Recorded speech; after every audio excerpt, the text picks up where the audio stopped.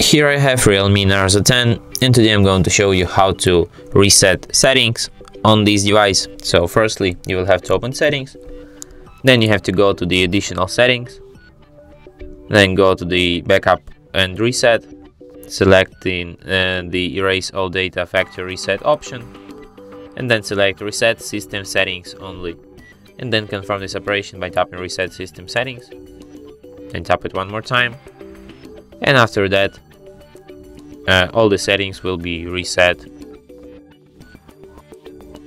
System settings have been restored. And that's it. Thanks for watching. If you find this tutorial useful, don't forget to hit that like button and subscribe to our channel.